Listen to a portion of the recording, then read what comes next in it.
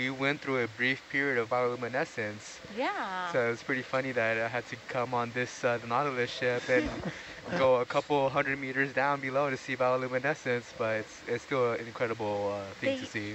they used to have this like little dinosaur, and a friend bought me it once for a birthday present.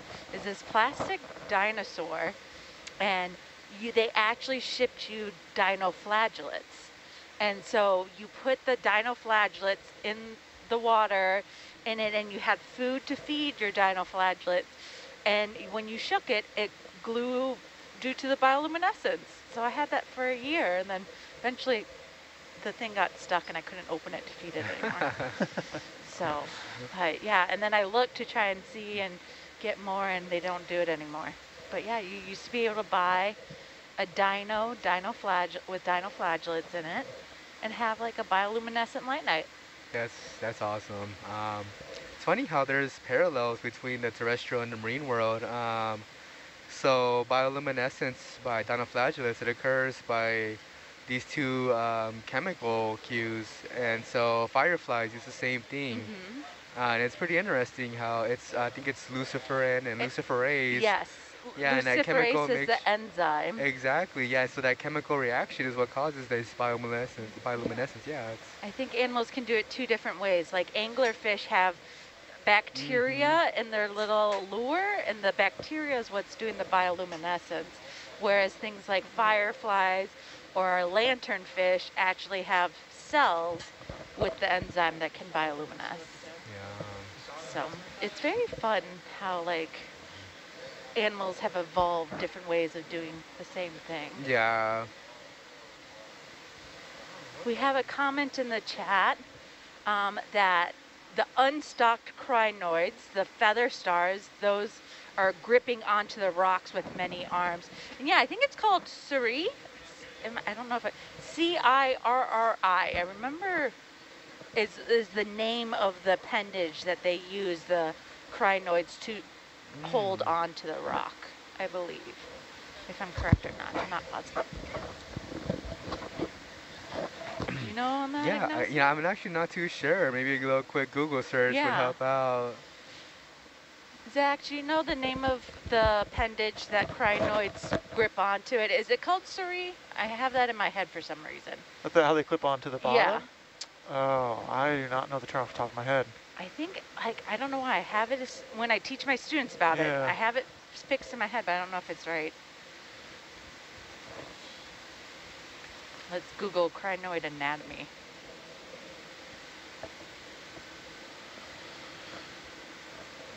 Oh, they actually? I know they have call it a holdfast too. Holdfast, same as the seaweed. Yeah, it's like marine plants, right? And then. I wonder if we do feather star anatomy, if we get a different answer then.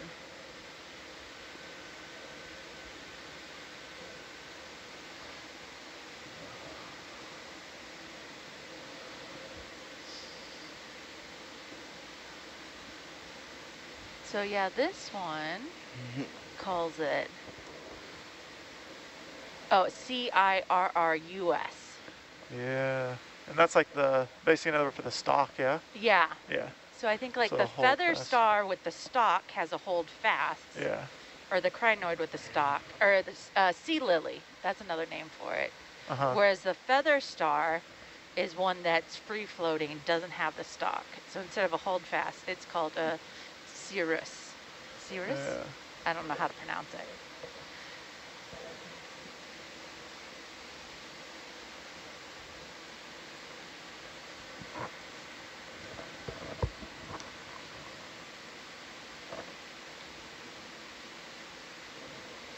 Someone also said they've always wanted one of those dinos as a kid. It is pretty fun. I looked into it to see if I could get one for my classroom, but they don't sell them anymore. Yeah, I've never heard of that. The only dinos that I remember when I was a kid was like those foam or gelatin ones where you add water and the dinosaur would expand.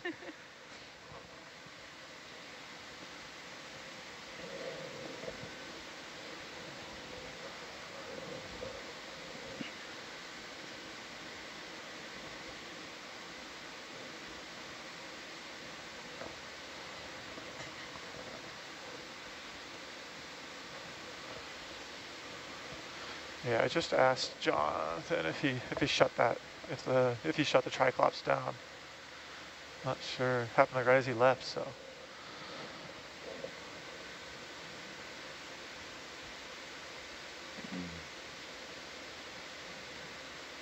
Huh. It's very interesting. Apparently you can still find them on eBay according to our chat. Dino Pet on eBay. The dinoflagellates? The dinoflagellate glow I light, messaged him yeah. to see. Yeah. I wonder if they If he still doesn't have respond, maybe we the... can run down there in a minute, but.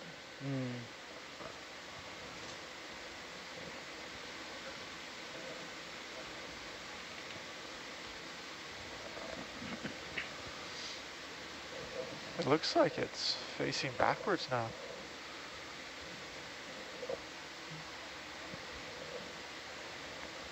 Interesting.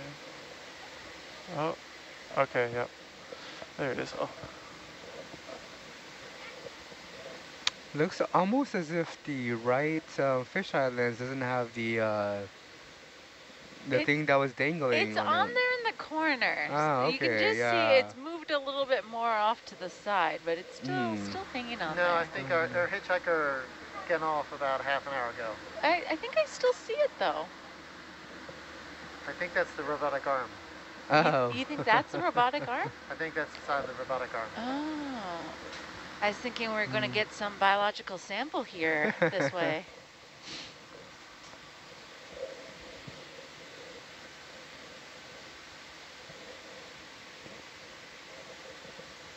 Yeah, I really think Jonathan would appreciate if the sea slug was our mascot.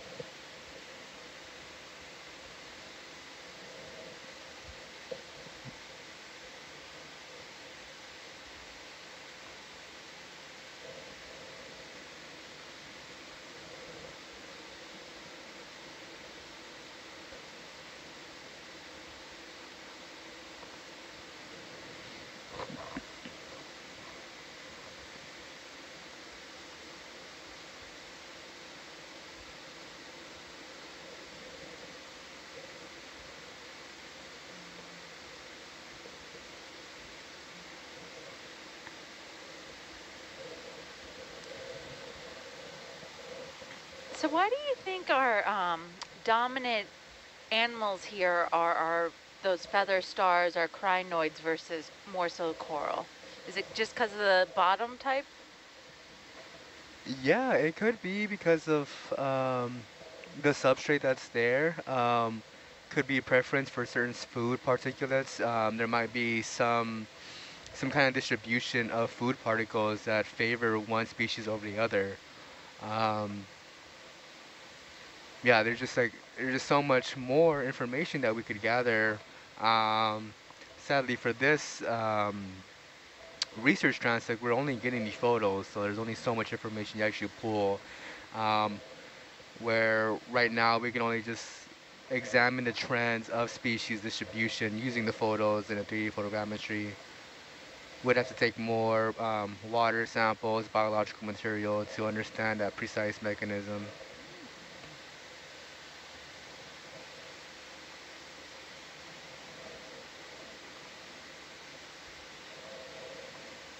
Lots of people are putting into the chat. Apparently you can buy a mushroom-shaped dinoflagellate aquarium.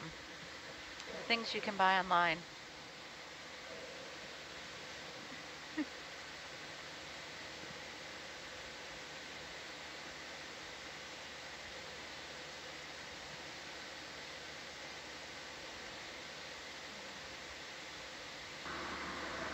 Well, out of all things you can buy online, as long as our viewers are not buying corals online, you know, I don't want nobody, hopefully nobody's out there supporting the coral trade out there. Do you want to talk a little bit about the coral trade?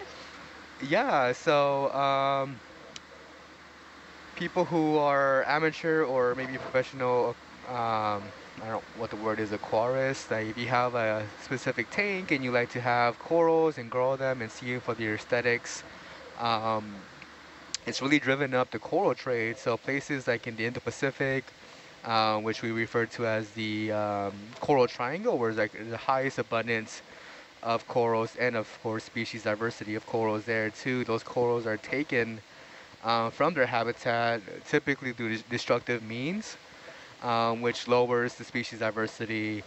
And in that transit, many corals are lost within that transit. So out of I don't know, out of 1,000 or 100 corals that are being transported, only a small few will actually get to the end results. And um, yeah, it's had negative effects. It was something we actually spoke about in one of my classes. We were talking about how the movie Nemo actually caused some serious harm to that specific fish because after that movie, many people wanted to have Nemo in their fish tanks. Yeah. And so you have fishermen out there gathering all these specific kinds of fish, which, you know, brings down that population. And yeah, so also deep sea corals are also affected too because of the jewelry trade as well. We have a question in the chat if we have a geologist on this shift. I don't know, do we have? I don't think anyone's a geologist on this shift. So I think Larry's our go-to geologist on board. Yeah. Out of curiosity, what's the question? They just asked if there's a geologist on the ship. That was the question. Okay. So I'm guessing they have a geology question, but will probably not ask us because we don't have one on board. You're welcome to ask, and we can try and see if we can find the answer for you. Maybe I'm sure Professor Google might know the answer. Or I can text Larry in our WhatsApp group to ask him the question. I think we're a little biology heavy on this shift.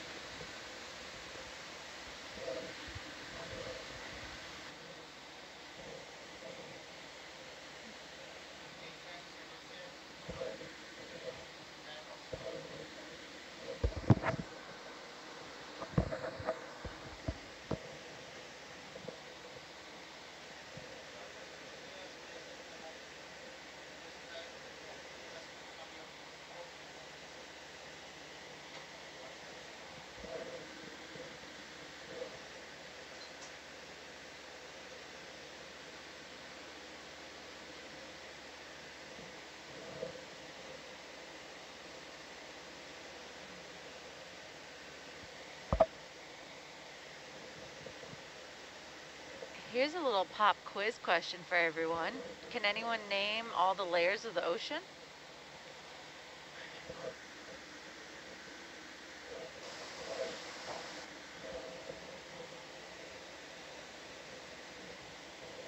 No. So I teach this to my students, and I actually have an acronym for it to help them remember the layers of the ocean. So our acronym is everyone must bathe at home. So you start off with epipelagic for everyone, mesopelagic for must, bathypelagic for bathe, A is for abyssal, and then you have home, which is the hadopelagic zone. Everyone must bathe at home. I actually had a student who came up with that, and I thought it was great, and ever since then I've always used that acronym to help me teach the different layers of the ocean. Daniela, do you know what layer we're at now? I believe let's see, what's our depth right now? We're at 883 meters. So I believe this is the mesopelagic zone.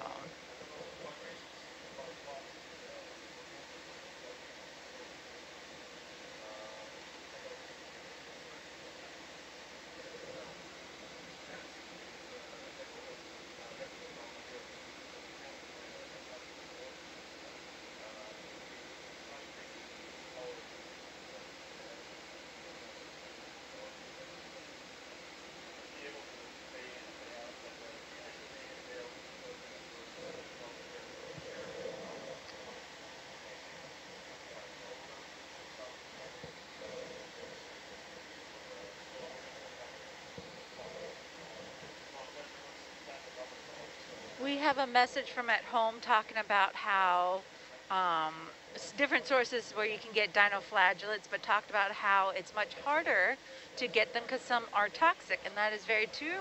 Dinoflagellates are also responsible for red tides, which release toxin and kills a lot of fish too. So dinoflagellates can be really beautiful, but also very deadly.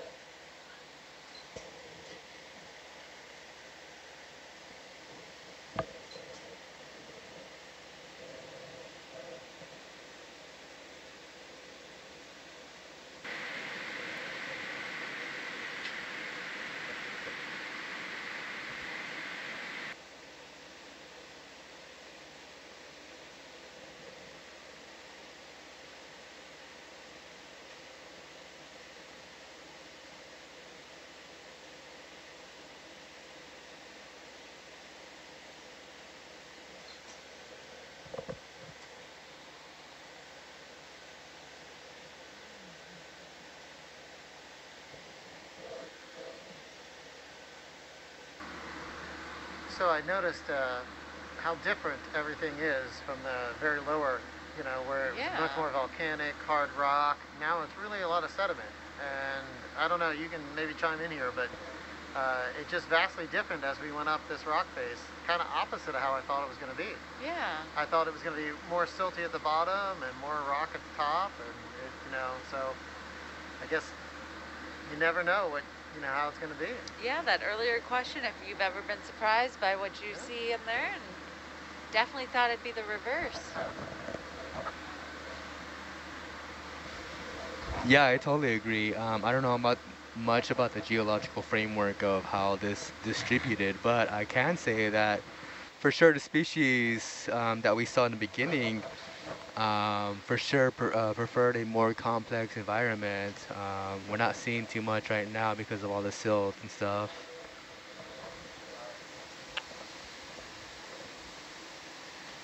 Yeah, I was also quite surprised when we started our dive today on those pillow basalt features. I was thinking maybe we'll end up with mud, but that was really cool down there. Hey, Kristen, can you just record? I'm going to stop taking photos. Wonder if we're in a little saddle here. That's led to some sediment accumulation. We were looking at the bathy files on the dive planning. It looked like there was a little inflection point in the slope. But yeah, who knows? We'll see if we can get back into some of those more interesting features later on. One of the previous dive tracks sort of seemed like they turned around right around this point and then headed back down slope. So perhaps for a similar reason.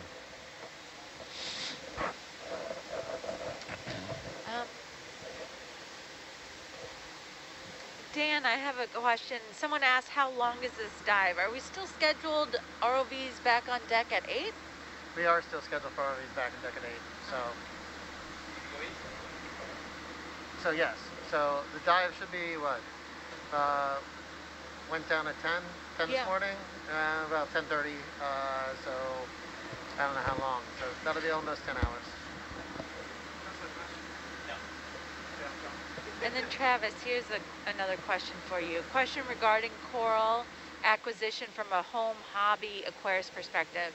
How can I be sure that the fish, plant, or corals I'm looking at are from an ethical, sustainable source? So Ignacio's was talking about coral trade earlier. Yeah, so I think one of the things that's really interesting about the marine aquarium hobby industry these days, and something that has really changed even in the past 10-15 years, is that you can now get almost all of your organisms aquacultured.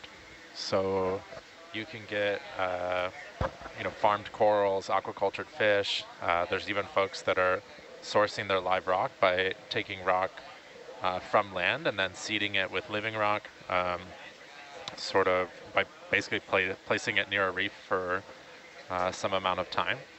So yeah, I think that's one of the things that's pretty interesting. And if you're sort of in the aquarium hobby industry, or looking at setting up your own tank, like definitely check out aquacultured options for any of your tank stocking. Yeah, I know Hawaii has been having a big issue with illegal aquarium trade due to it having a very rich biodiversity, and you have some species of fish that you don't see anywhere else in the world. So our Department of Land and Natural Resources has been really trying to crack down on that and has made collecting fish for aquariums illegal. I think you can do it for personal use, but you can't do it for commercial collection. Yeah, and that's certainly something that I've heard stories of, like pretty much worldwide, and like many places that, you know, sort of the exporting of natural resources and the over-exporting of natural resources can lead to, you know, overuse, over-harvesting, and local harm. And so that's something certainly to be cognizant of when, you know, sort of setting up a home aquarium. And again, for me, I think that's the part that's really cool now, is that you can get, you know, aquacultured fish and corals, and there's sort of a thriving sort of trade. And so, you know, theoretically, you could have this industry at some point running without any local capture, which I think would be really cool. And it's sort of a, you know, a shift that's certainly possible. You know, whether the industry, you know, goes there is another question.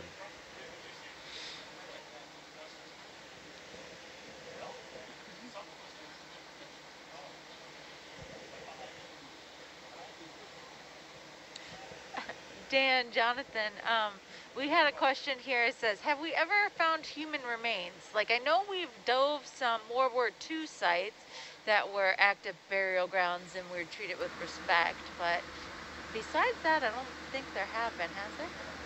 Well, I can say typically, I don't think human remains, you know, you see like leather or boots or that type of stuff that doesn't, you know, won't be eaten, but just like the whale, we talked about the whale thing where everything is consumed. So first it goes, you know, like for the whales, they eat the flesh and that type of stuff, and then you're left with the bones, and then the worms come in and do the bones. So nature is very good at using up every single bit of nutrients that's down there.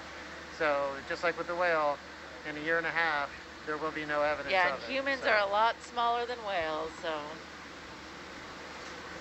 It's just nature's way of using every bit of thing that falls, just like the corals. What are they doing? They're taking all this nutrients that's falling from the top, and they're sucking it up and using every bit of that energy. It's how nature maximizes circle of life. the energy in the world. We are all part of the carbon cycle. Yes. Yeah, and just so sort of building on that a little bit, there's some interesting work on the role of whales in regulating global climate, just with the sheer amount of... with their poop. Yeah, with their poop, and then whale carcasses themselves. So they're exporting a ton of carbon to the deep sea, and the vast majority of that carbon is all remineralized somewhere in the deep sea, and very little of it actually gets stored in the sediment. Turns out carbon's a hot commodity on this planet and our oceans, and so that's rapidly taken up. But if it's in the deep sea, we can have that sort of accumulation of carbon down there that's been basically removed from the atmosphere by phytoplankton, and whales pooping it down into the deep sea and out of our atmosphere. So it's all part of we call that process of carbon being moved down into the deeper part as part of the biological pump.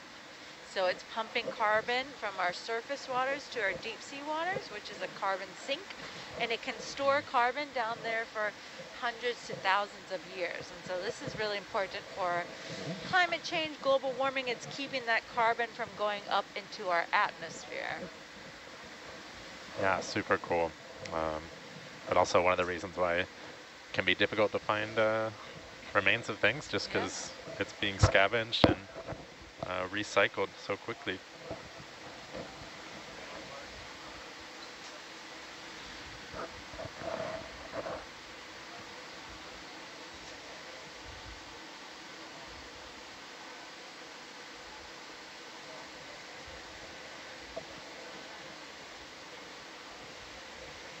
We have a question in the chat saying, what is the largest animal that you've seen? So I'm just new to this, and this is only my 3rd day, so I think the goosefish is my largest one I've seen, but we do have footage of a sperm whale. Has anyone else seen, what's the largest thing you've seen, Dan? Oh, this is, I've only seen fish. You've only seen fish? Fish are the biggest thing that I've seen down here, looking through the cameras. Yeah. It's very rare to see a whale, yeah. that type of stuff. Just, they like to be on their own and, that type of stuff. Jonathan, is that sperm whale footage, the highlight, is that the only whale we've ever seen? That's the only whale that I'm aware of, yeah. We have seen them quite a bit on the surface, Yeah. of course, as we're traveling through, but that whale was an absolutely spectacular and very rare view. It's also probably one of our most requested highlight videos from other production houses. I believe that whale footage is actually going to appear in one of the landmark BBC documentaries coming up again. So it's quite remarkable to have seen it at depth, Yeah. like that. One of the only video recordings of that known. And then I know there's some footage of sharks too. Those are kind of our Oh yeah, bigger ones. sharks are where we're at. Yeah. So look at this. We got a compliment saying that we're doing a great job keeping it interesting, everyone. Both of the Thank lenses you. back online. I wonder if, you know what? All these interrupted. So while we're taking a break for calibration, we may want to let them know why we're here. Because essentially in 2011, they were able to we had a manned submarine that went up through here and essentially photographed the area. So back, 12, 13 years ago, we had a record of what does the coral look like there. So one of the reasons why we're taking this exact track is to try to go over the exact place and then years later say what's the difference that has happened. And that's kind of what Ignacio's research is, right? You're comparing the historical data to our current data, right? Exactly, yeah. By comparing these, the 2011 data and data we're collecting now, we can determine how much has changed in biodiversity. And maybe any formations as well, in the complexity as well. Do you think the method of, 2011 was done by a sub and we're using an ROV, do you think that's going to impact your data at all? Yeah, I believe so. And also the kind of equipment as well. We're using really highly advanced video technology, and we're also going to be porting this information into a photogrammetry system that'll digitize this long linear track. It's pretty interesting. Yeah, so how do you compensate that change in your data? Yeah, so once we create these models, we can import them into a different kind of software. And by overlaying them, you can see how much has changed. So almost as if you were overlapping two images to see the changes over time. It's actually a lot more simple than what it actually sounds. It doesn't sound simple at all. It feels like I'm not envious of your job of having to look through all this data. Yeah, that's actually the great part of being on Nautilus is I've had time to actually work with this kind of data and to create these models to see how they'll come out.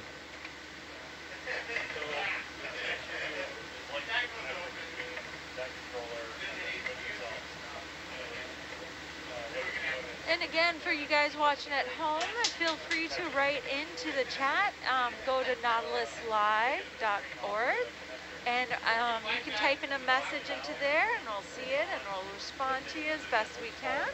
You're watching on YouTube. You can't.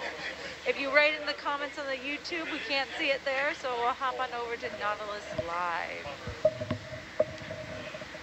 And just to give everyone a little bit update on our depth, we're at 876 meters currently.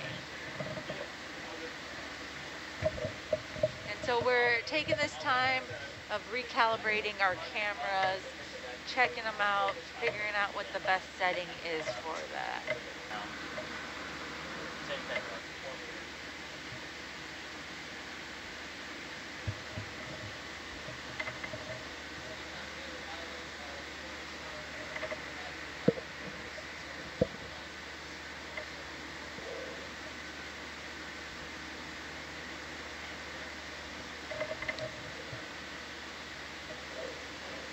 Jonathan, do you want to give us our viewers an update on what's going on with the camera systems? Yeah, sure. So we just took a little brief pause in operations while we sorted out an issue, and I took the moment while we were up, because again, every second is valuable for us, to do a couple of troubleshooting steps on our cameras, or I'm sorry, recalibration steps on our cameras. So we're gonna just go back down to the deck right now. I gotta refocus these cameras, and then we'll be ready to go. So we have a viewer asking, we are not heading back up yet. We're just recalibrating the cameras, so that is the reason it looked blue water, but we are not ending the dive yet. Our dive will be back up on the ship at 10. We're pretty shallow though, so I think it'll only take, what, half an hour to get back to the surface from when we start our ascent? I'll bet it'll be like that. Around half an hour, so we'll probably start our ascent around 9:30-ish or so. Hawaii time, that is. Or sorry, we're up at 8, not 10. So 8, so around 7:30 we'll start our ascent. That's pretty good. 1 second, stand by. Thank you.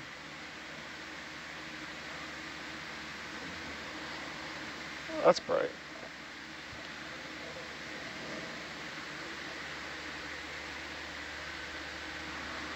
So one of the things I thought was really cool was back in 2011, I think they used manned submarines to do this, and now we're doing it totally automatic, right? Yeah, They so had how two come the submarines. shift?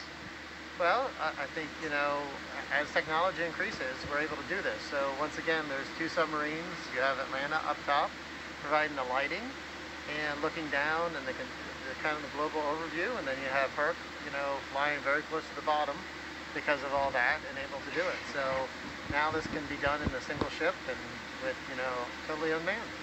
And pipe right back, so you're seeing it completely live, where before it was all recorded and had to be put together. So technology has really come forward and brought this to essentially near real time. Has anyone had the opportunity to go down in a sub? Did you go down in a sub, Dan? Did I know about this stuff? Have you ever been in a sub? In a sub, yes. Yeah. Yes, I have. Okay. How was that experience? I'm ready to go. Oh, it's very claustrophobic. It's small, it's cold. And you can't go to the bathroom the whole time, right? It's really nice to be here in a nice climate-controlled van, sitting here, and the high def, and you don't have the water condensing. Do you ever miss it just a little bit, though? No. So yeah, the use of an ROV and this AI technology really helps to automate this kind of process where you take away all the initial steps of going down there with a manned sub, recording this, coming back up, putting it in a software, analyzing the data, trying to make these models. What this does is it really decreases the amount of time that it takes to do all that. I mean, Okay, I'm ready to go. we can record all this data and at the same time create these models simultaneously. So it's really automated. Okay, here's a question. Would you rather go in a deep sea sub down to the Marianas Trench or go up in a spaceship to the moon? Oh. Marianas Trench. Marianas Easy. Trench? Moon. I gotta go to space. Oh, I don't know. I'd go ocean. I mean, to be able to see the blue planet that we're living on from outer space, I think that's incredible. Yeah? Yeah. I don't know. I do both. You do both? You're not one or Can't the pick other. one or the other?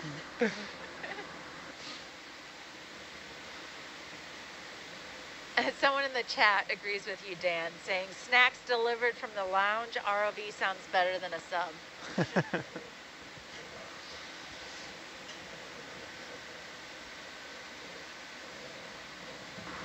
All right, calibration's complete, so we're starting to move forward towards the top of the ridge.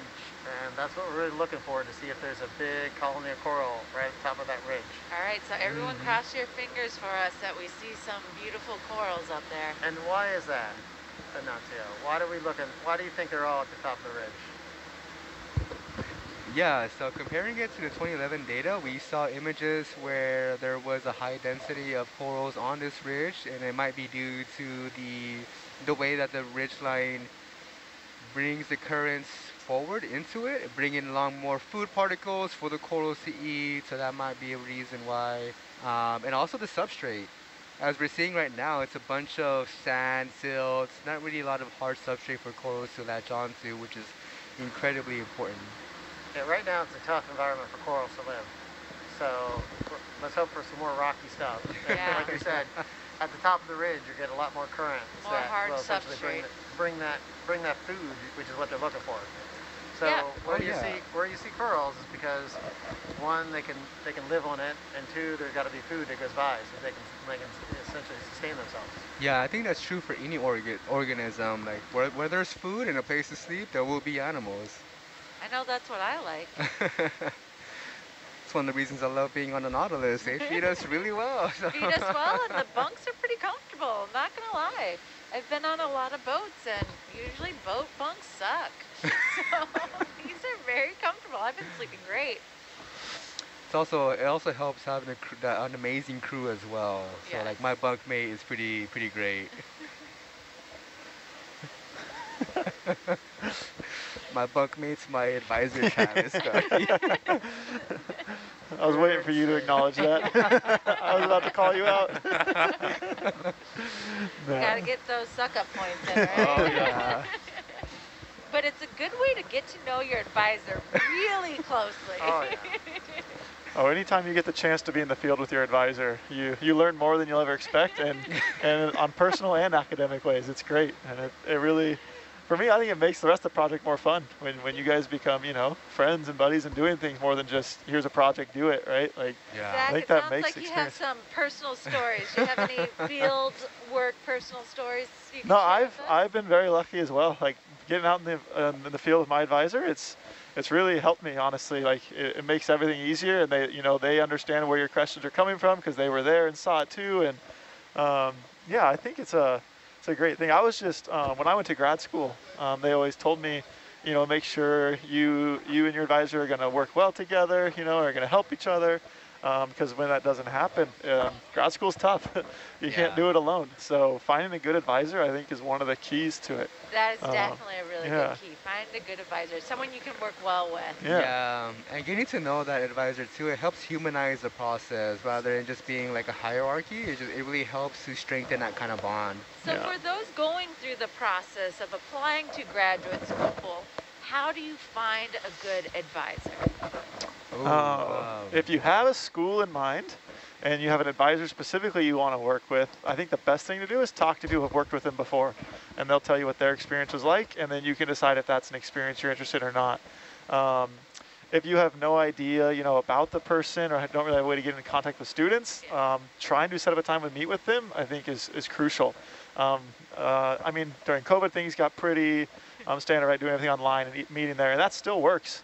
If you're able to get there in person, though, too, and get that impression, have that conversation, it just kind of sets your mood for the next couple years of school together, and it really, for me at least, I think that was one of the key things. It was like from the start, it's like this is someone I'd like to work with, and someone that I think is going to help me. And those were the things that I was personally looking for. I don't know about you, Ignacio, but that was really my thing. We'll pretend that Travis can't hear you and you're not in the same system. Why did you pick Travis? Let me go back a little bit. So if you really want to find out about the potential advisor, a good way is to always ask the students within that lab. They'll tell you, like, on a different kind of level, like, how is this person? How do they communicate? Communication is one of the key things that will really help out the master process.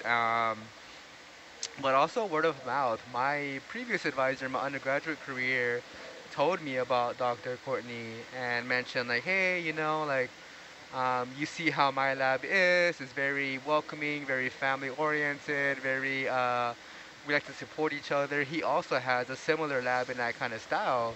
And so those are key words that you really got to pick up. It's like, yeah, I like this environment. I want to keep this going. Let me reach out to this person. And it was really a blessing. I mean, now I'm here, and it's incredible because Dr. Courtney is a supportive person. The lab that he's created is very supportive as well. And I feel like the research is very broad, and it's very supportive that we can all help each other out in some kind of aspect and learn from each other. So it really helps build us as scientists, which is really nice. And it's one of the key things is teamwork, and I'm experiencing that here on the Nautilus. There's very diverse individuals who do different kinds of sciences, and I'm learning a whole bunch. And sometimes people might notice I'm very quiet. It's just because I'm listening. Because one of the best ways, one of the best ways to really learn is to just listen. It's the best thing you can do. Is just like not interject all the time, listen it up, and I mean just incredible people here. And so if ever you do find yourself looking for an advisor, hopefully you find the right one. And it's almost like finding a soulmate. You find somebody who you really care about it, so you can always be good friends. So, Travis, you hear that? I think you and Ignacio are soulmates. Oh, I didn't realize you were on here. Oh my gosh. So this was not a paid promotion, by the way. Yeah, wow, thank you. I will say that like when you can find an advisor you can work with, it's great. But sometimes you don't, and it's okay too. There's many other advisors, so just don't feel like, oh my gosh, what do I have to do? Don't feel like you have to find your soulmate. Yeah, I would tell you that you can get by with you can get by doing what you need to do. Yeah. But when your advisors don't mix, just find another one. Yeah. Like you can transfer, you can do this, you can transfer in the same university, you can transfer out of the university, but finding the right one is very key to your success.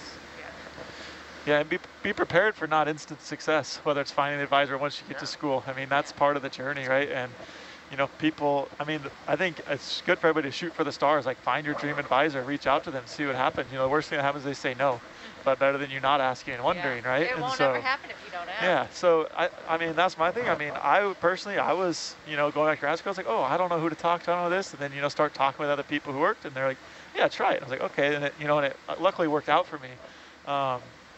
But, there's always the saying of you become the average of the 5 people you're around the most, right? If you're in a lab that you love and is doing what you love, you're gonna be happy with who you become. If you find yourself taking or going with no necessary path or direction, or just taking an offer because you didn't know what else to do, you might end up, a year later really stressed and wondering like, oh man, I don't know how to do this. Because again, grad school is a grueling couple years, and you gotta love what you're doing. And if you go into it not loving it, it's gonna be really hard to finish it. Unfortunately, that's just the reality of it. It's not the glamour years of your life. It's kind of the like taking those couple years to really improve to get to where you want to be. Yeah, one of my biggest piece of advice to my seniors when they're going off into college is don't be shy. Talk to your professors. Like go in, even if it's in a big lab or like big lecture and there's like 200 of you, make them know your face. Yeah. And make those connections. I think that's really crucial, and it's something that sort of I've experienced a lot as a professor, is that a lot of students just don't come to student hours, and office hours, there's no amount of encouraging I can do to be like, come here, like we can chat about anything, I want to help you, and especially if you're like struggling in a class, like talk to your professor, talk to your TA. And TAs are a great resource too to utilize. And even if you're not struggling, you're just excited about it. It's also really like, it's really great to get positive feedback of just like, hey, I'm really enjoying this class, like, because it takes a lot to put all that together. And one of the things that I think everyone's kind of covered a lot of the main topics, but one of the things I don't think has been covered is like, I think it's really valuable to have multiple mentors, and we often tend to focus on sort of like the primary research advisor. But I think, regardless of how great they are, like if that's the only mentor and advisor you have, it's going to be difficult because, being a human's a very dynamic experience, and it's really helpful to have experience sort of from across the board and have people you can ask advice from, and who are a little detached from that situation, or who have skills in other aspects in life. And so I think that's also really valuable too, and it's something that I tried to do and I still try to do, is like try to find people who are supportive and willing to mentor me, and so that I can keep learning and growing, and figure out how I can do my job better, and including mentoring, right? So it's like that seeking out that constant growth, and we're very humans are not islands, so that's really crucial. In Puerto Rico, in the grad school, is it like you guys still require the couple committee members as well? Yeah. Is there like a minimum number kind of thing you have there? Yeah, pretty standard. A master's committee is three folks, and then PhD is 5. So that seems to be pretty standard at a lot of the university I've been at. And so yeah, committee members can also be really great resources. Sometimes they're less engaged, and again, the mentors come from other places in the department. I had, folks even at other institutions who weren't on my committee who gave me way more support and advice than some of my committee members did. And so, yeah, I think sort of being adaptive and sort of leveraging that, but the system is a little bit designed to have multiple people there by default. And so, yeah. Otherwise, it's a lot of weight for you to burden alone as the advisor too. You got your stuff going on, and yeah, as students, it's good to have multiple places to go, because if you only have one, it makes it hard. Travis, do you want to do a little plug for the University of Puerto Rico? Why should students come and study over at you guys? Yeah, sure. So the University of Puerto Rico, I'm at the University of Puerto Rico in Mayagüez, which has about 13,000 total students. There's a whole range of undergraduate degrees, and I'm at the Department of Marine Science, where we offer Masters of Science and PhDs in biological, chemical, geological, and physical marine science. And so there's opportunities to specialize in any of those fields. And we have a really unique setup because we're located right in between a mix of mangroves, seagrass, and coral reef ecosystems.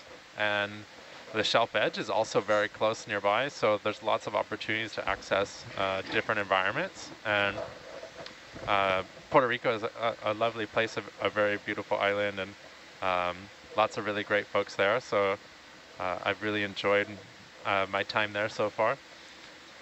So yeah, I think whether it's Puerto Rico or anywhere else, like one of the things that was really helpful for me was, branching out and finding new experiences and new places, and see how folks do things elsewhere, and sort of stepping outside of my home comfort zone, and yeah, trying something new. I think that's also a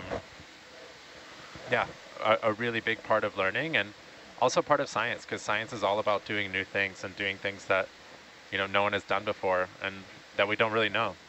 Otherwise there'd be no real point in doing this if we weren't trying to discover something new and find out something new. Zach, do you want to tell us about the University of Hilo? Yeah, I'd be happy to.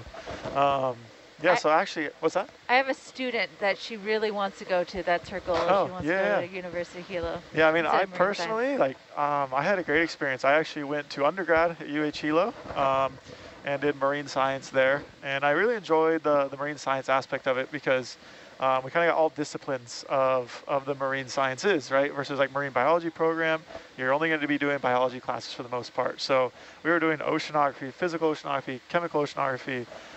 We were doing different biology classes, all these different kind of disciplines of science in the ocean, and it kind of gives you an idea of where do you want to go from there. I remember learning about algae at first, and I wasn't too fond of it, and I knew at that moment, algae's not my thing, but I do have a healthy respect and understand the importance of it. But learning that still gave me a better understanding. So I think the school does a really good job of that. And then as a grad student, again, I've loved it.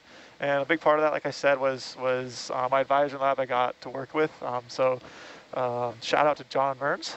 He's been a great advisor to me. He helped me, get in a position like this too. And I think that's one of the things is Hilo has, it's kind of like, people kind of sleep on Hilo, I feel like, compared to Manoa, mostly because it's so small, so they don't think much of it. But, you're hands-on, you're out in the field as a freshman. You're out in the water collecting things with the professors. You get to go on a boat for one class. Like, you're just hands-on going from the start. So I've personally loved it. If you like small classrooms, it's the place to be. So like you were talking about getting them to know your face and all that. Hilo, I felt like it was pretty easy to do that as long as you show up to class, which, that can be hard too sometimes when there's good surf or fishing's good around, but. Hawaii does offer quite a few distractions from going to school. Yeah, if you can get through college in Hawaii, I feel like without distractions, you can handle distractions really well, because you've got plenty of excuses to be in other places, it seems, but yeah. In the chat, we have someone asking if the current watch on Nautilus is correct. It is correct, but I think you're probably talking about that it lists Bob Ballard as our watch leader. So our watch leader is actually shared between Bob Ballard and Dan here. And so Bob kind of is just popping in and out through all watches, I think. And he is on board with us, but he's not in the control van at the moment. So you never know when he's going to be in here, but he is all the time popping in and out. So he's somewhere on the ship. He actually got the jacuzzi or it's the hot tub, but it's not I hot. saw the lid was off. Yeah. It's like a room temp, I guess. Yeah. I remember when I first came on there, I was like, oh, a hot tub's like, no, it's a warm tub. Yeah, warm tub. Like, You got okay. the warm tub going. I think someone was saying that thing only gets used once a year when Bob Ballard comes on board. Oh. But it's pretty nice looking out there.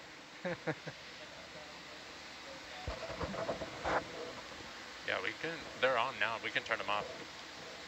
Hopefully we can get to some more interesting terrain sometime soon.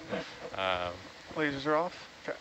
So, yeah, for those of us who are joined us recently, we had some really amazing igneous dikes features with lots of corals and crinoids scattered on top of them. Earlier in the dive, right around 1,100 meters, was a real exciting moment, and now we're sort of coming up this mostly kind of sedimented slope. There are still, looks like a few corals on scattered rocks here and there. Hopefully we can see something a little more interesting as we get to the top of this ridge. We're hoping that there'll be some more rocks, a little less sediment, and if our dreams come true, a giant pinnacle that was mysteriously alluded to in 2011 and covered with corals. But we'll find out. Hopefully this traverse up sediment leads to something really exciting.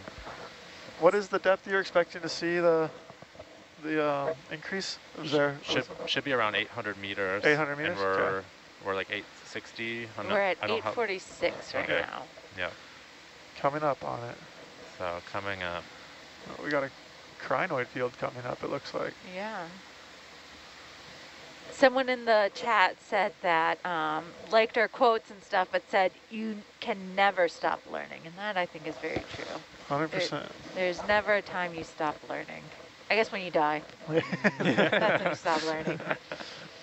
Well, you learned you only get one. Yeah, you're kind of doing a disservice to yourself by not continuing to learn. Yeah. You know, you're just going to enjoy life and enjoy everything more when, you know, you just keep growing that way. Yeah, if you think you know everything, you know nothing. The more you know, the less you know, right? Yeah. I'd even go so far as to say, like, it's even okay to fail too, and to learn from those lessons. Like, if you don't learn from those failures, then you won't continue to keep on growing.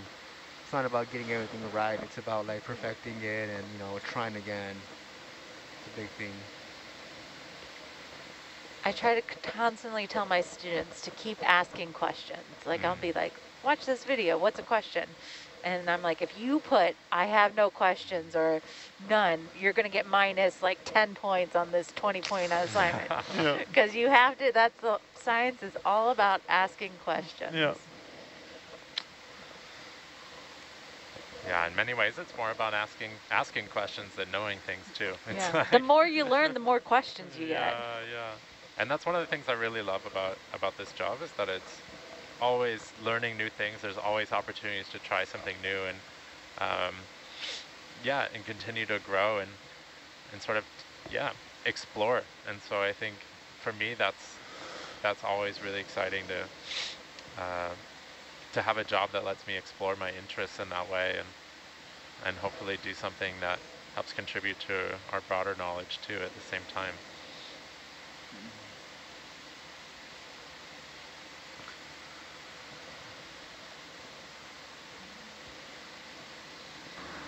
What's that black thing right there in the middle? Maybe a fish or a shadow. Maybe it's just a shadow with a little shrimp in it. Oh, from the shadow from the rock. Yeah. A little red shrimp. Well, it looks like better conditions. It's Yeah, less we're silty, starting to more get a rocky. little. Look at that. getting Oh, some more Atlanta. substrate. Oh, Photo. From over the in Atlanta shot. And Atlanta. Cool. satellite feed 2. Satellite feed 2, the Atalanta. That is very cool. Yeah. Wow. Try and get a picture of that. Oh, we got a Oh, little on the fish. We got something swimming on the right Very side. shiny. Swam out of frame. Yeah, and Yeah. there may be a fish to the far right. Or an eel. Yeah. I think it was grenadier, it looked like. This is getting a little more exciting here. Yeah, a little rubble A field. little more color. It's white, but it's color. So yeah, we should be getting to the top of this ridge Yeah. sometime soon, I think. We're about 34 meters away, I believe. Yeah. Are there some basket stars on that rock right there? Yeah, looks like it.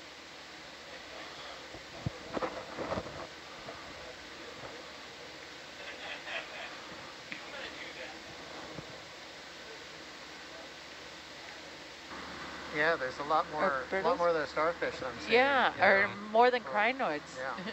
No. It's amazing. We just went up, 10 meters, and the difference in biology is significant. Yeah. We have a comment in the chat that someone's 71 years old and they're learning so much from watching us, and that the Google is getting a workout as they're looking up new things we show and talk about. Thank you.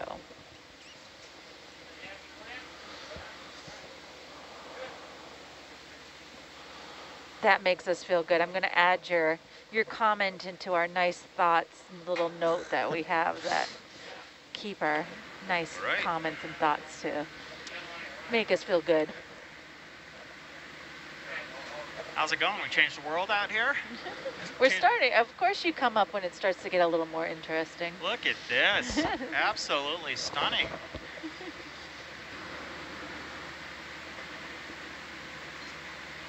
Is this igneous metamorphic rock, or? I just used words from geology. We did ask, someone asked, and I think they're sad we don't have a geologist person on board.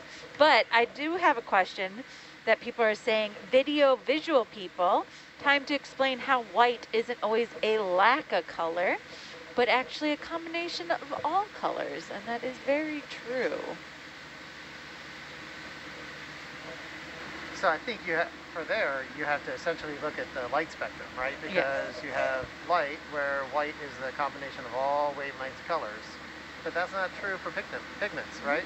White is the absence of pigment. So does that make sense? It depends on what you're, right.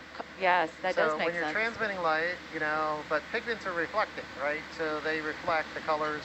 So that's kind of the opposite, right? Yeah, so if your shirt is blue, it's not blue because the pigment's blue, but because it's actually reflecting the blue light back at you. That's correct, yes. So white's really reflecting all the colors back. Yeah. Black's absorbing all the colors. So it just is one of those things that likes to make your mind really confused of. Ooh, we got something coming up, some large structure. Wow.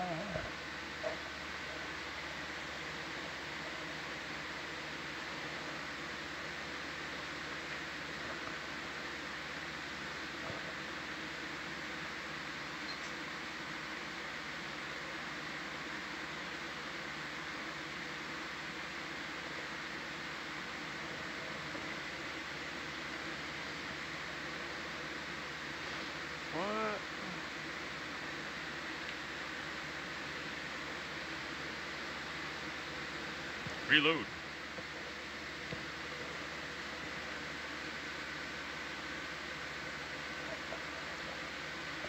Oh, here's a question in the chat.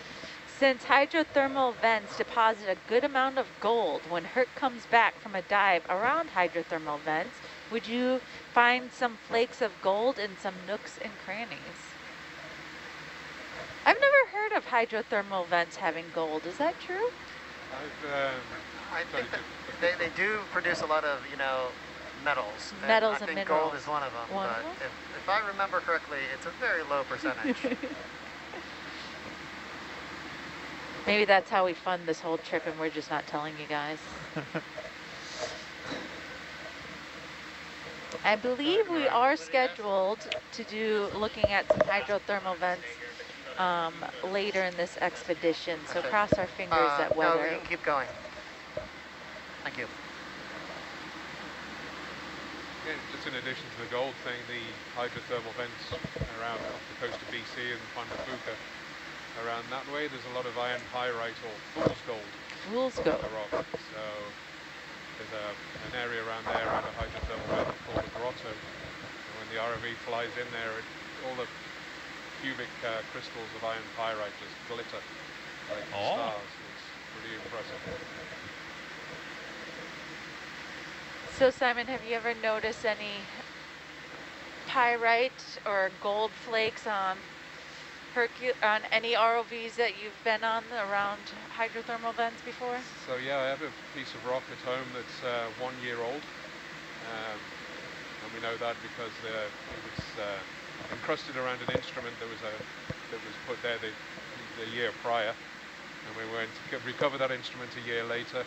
It was completely encased in rock from the hydrothermal vent. So that piece of rock that I have at home is 1 year old. That's really cool. Yeah.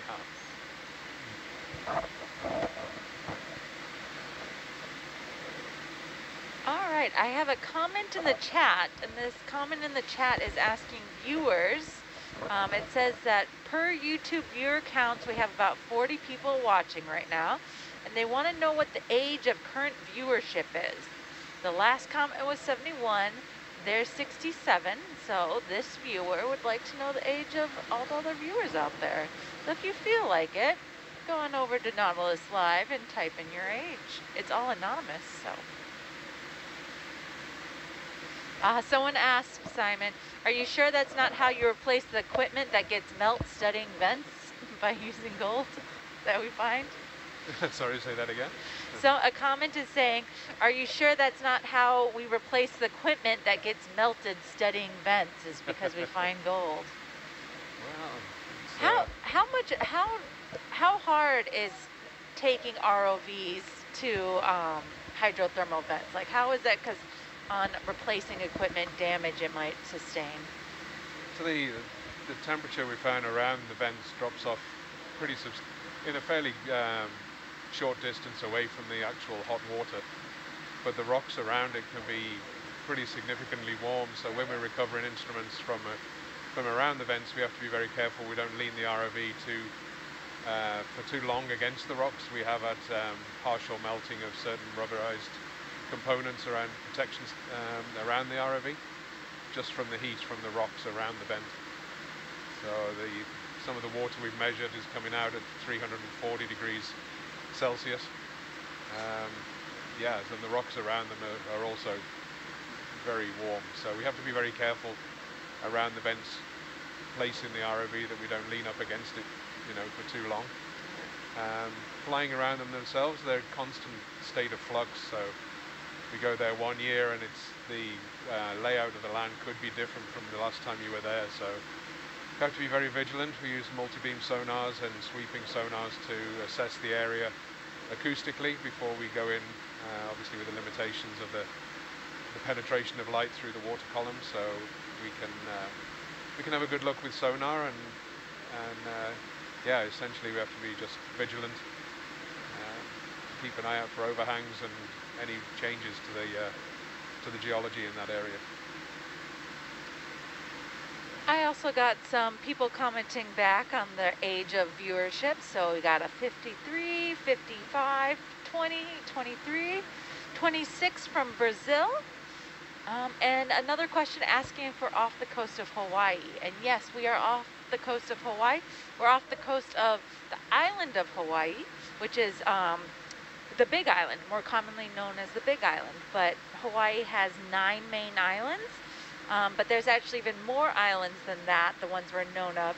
We also have Papanaumokuakea, which is a national marine park that is protected.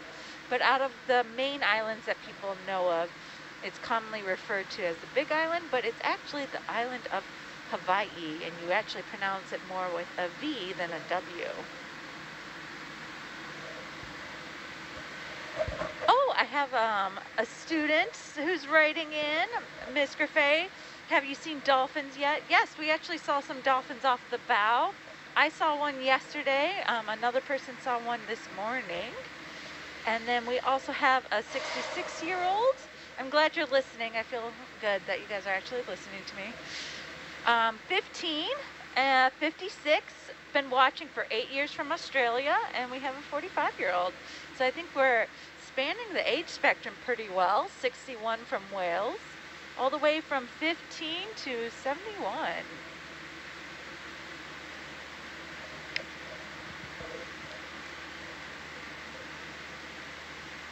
California, 3 viewers, 46 is the youngest and 65 is the oldest.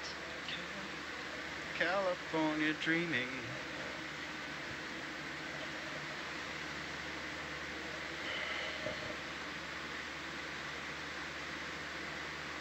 Does Nautilus sail back to California next? No, Nautilus is actually going to stay out in the Pacific.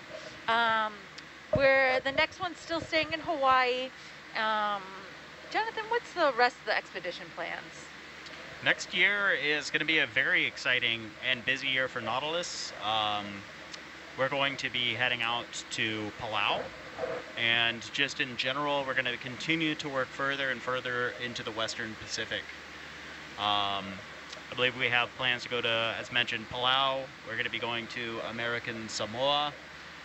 It is, though, likely that we'll also transit back to work in Simon's neck of the woods as we continue our partnership with Ocean Networks Canada and do work with their observatory network up in British Columbia. So quite a bit of transiting back and forth and exploring some new areas, seeing some hydrothermal vents if we're allowed to go back out to the Endeavour vent fields. It's always a spectacular location, and of course the unexplored areas in and around Palau, American Samoa will be absolutely incredible to see. Yeah, they're saying that the Wikipedia page for EV Nautilus says that our home port is still LA. Since you guys are in Hawaii so much, has that port changed?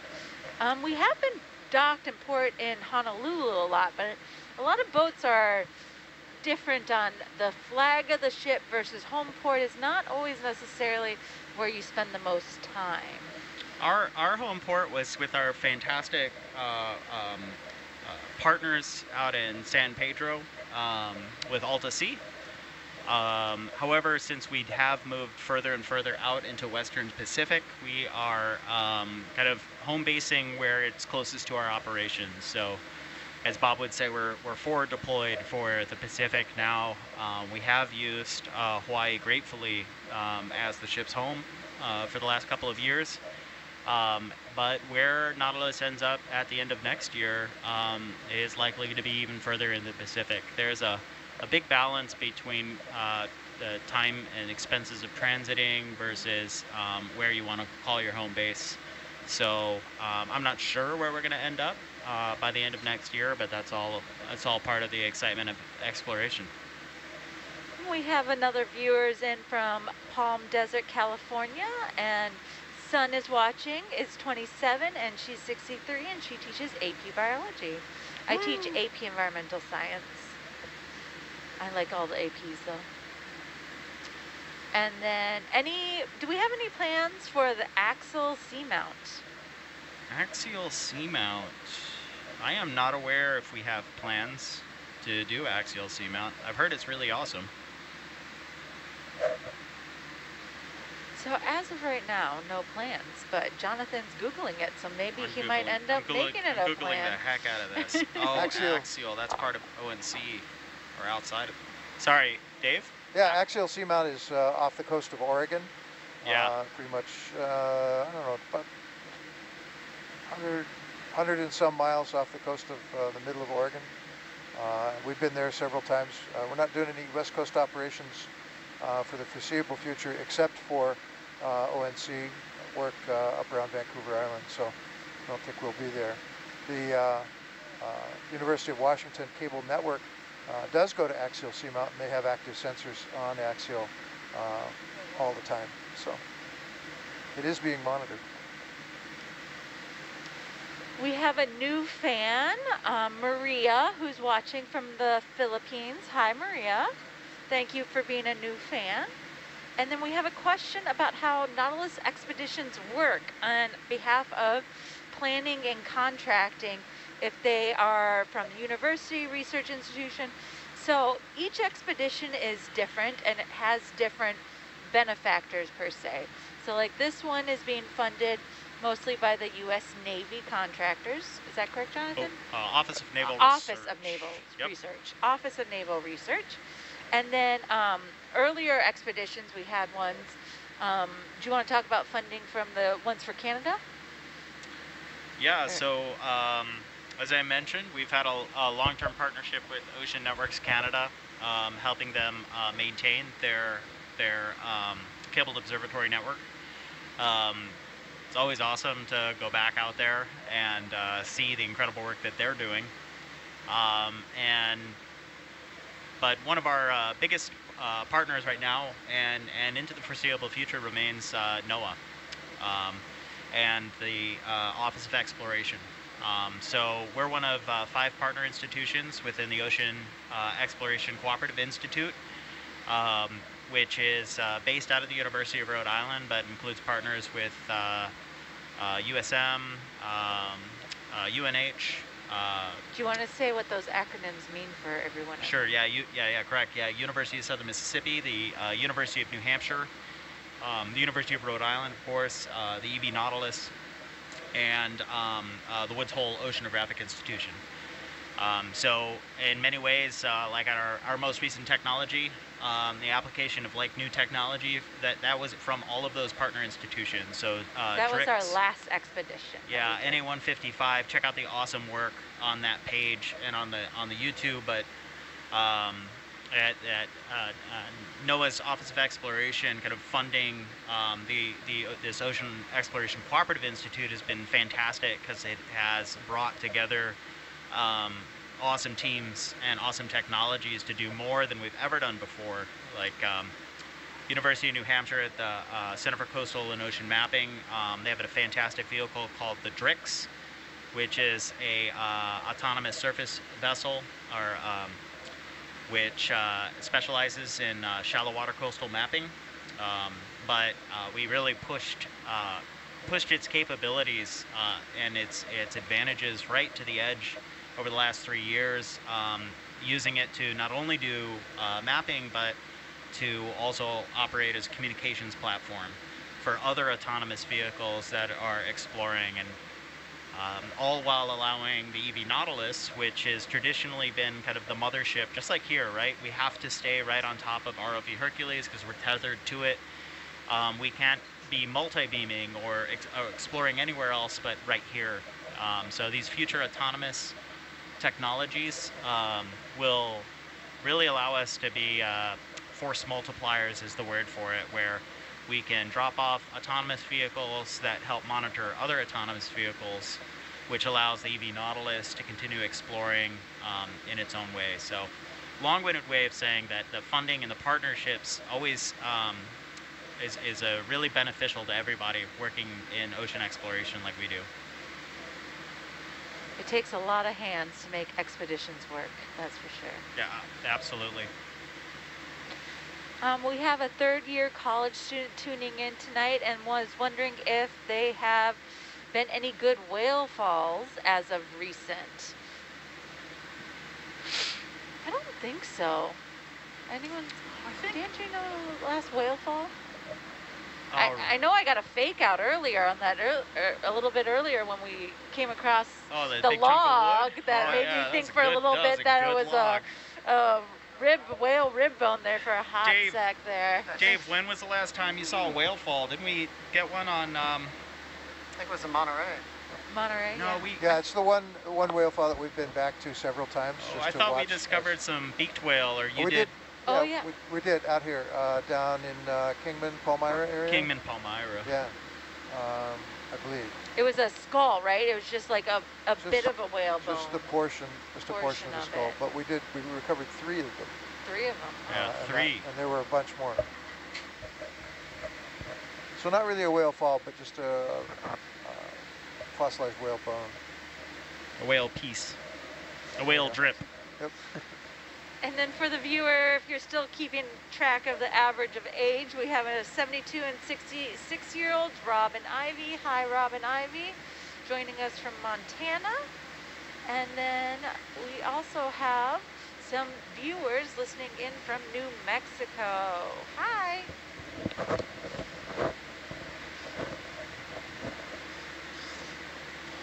Oh, this is a great question. Are there only scientists on board, or do you also have other types of crew members? Yes, we definitely have other types of crew members. We have, especially our front row is full of all of our other types of crew members. So it's been a while since we did introductions. Should we go around and do another round? So for any new viewers just tuning in, we'll start off with Renato in navigations. I think Renato's still out. Yeah, hi. I'm stepping in for Renato. Give me 1 second. I gotta put in something, but then I can talk to that. The back of everyone's head kind of looks Yeah, similar. yeah, you're looking across the room. That's hard. He snuck out on us.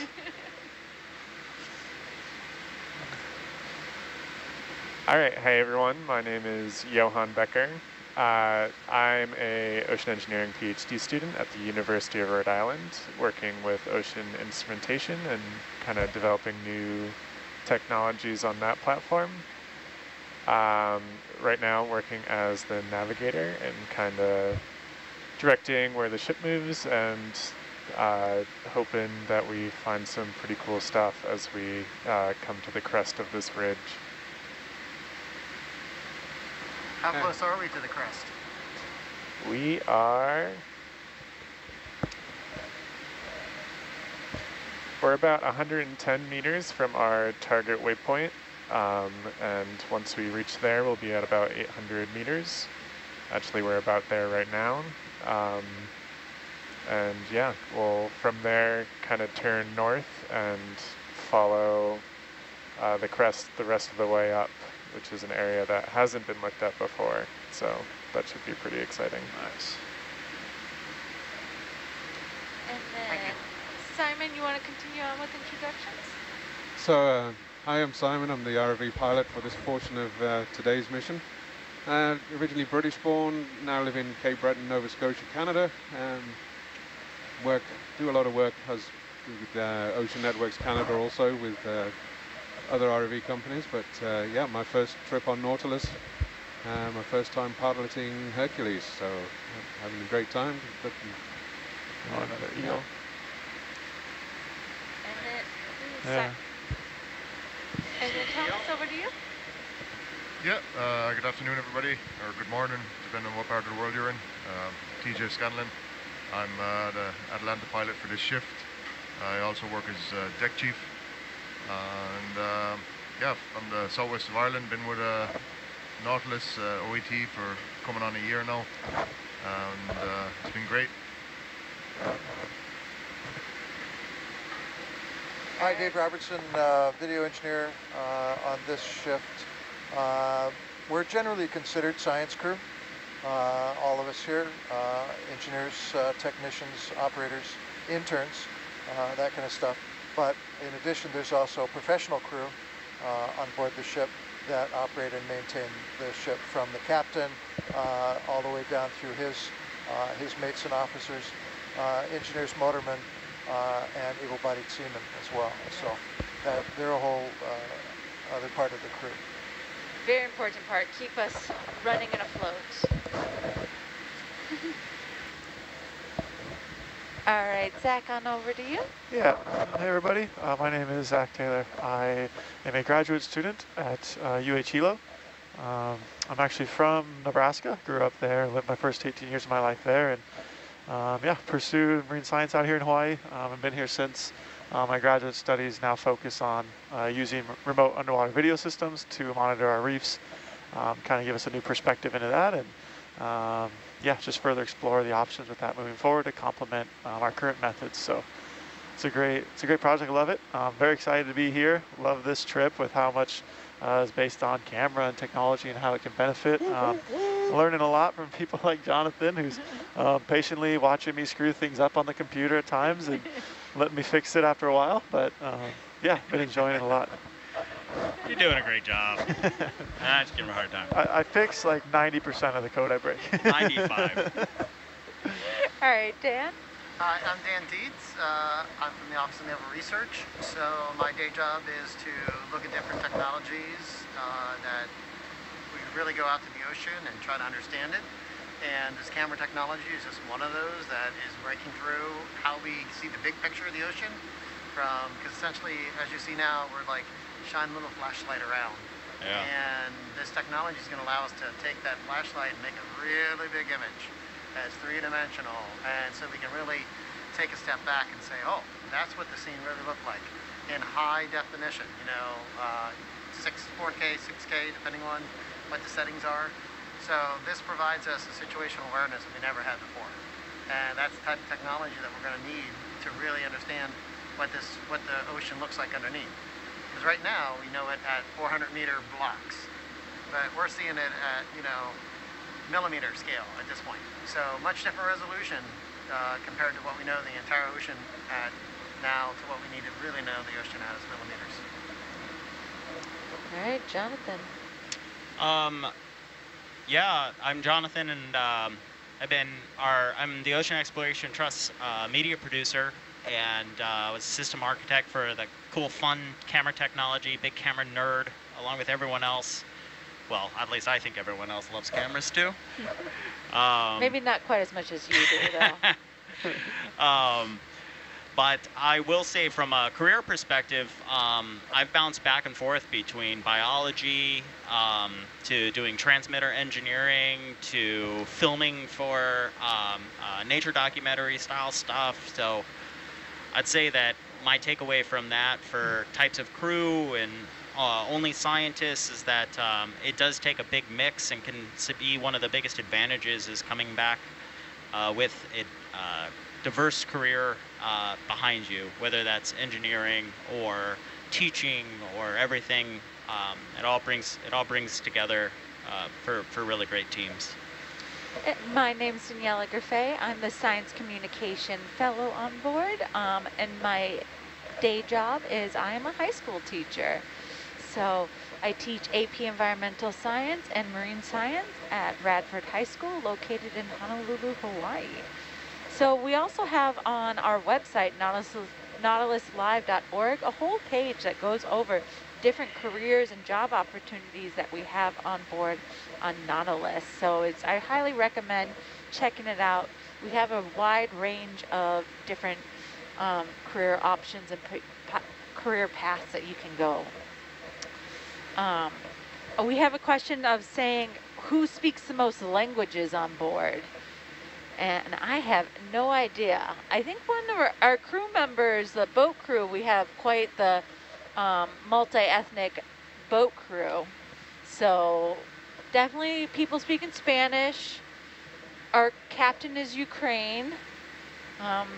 So definitely several different languages. He's actually Polish, but he lives in Ireland. Oh. He told me he was originally from the Ukraine. That's true.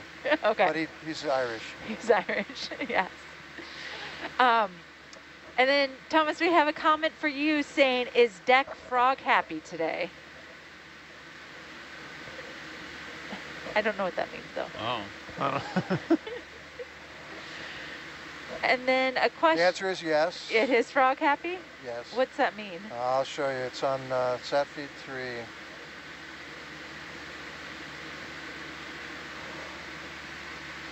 Oh, is it mean like with the smiley face with the buoys? That's correct. That's the deck frog. Hi, Samantha. I've noticed that it always looks like our deck is smiling, but I didn't realize you guys called it a frog. I didn't either. That's called deck frog. That's deck frog. Oh, good to know. And then another question from New Mexico, if we have any plans for Midway or Southern Pacific Islands. We were just at Midway.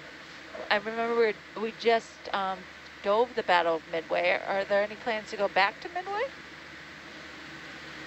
Not that I'm aware of now.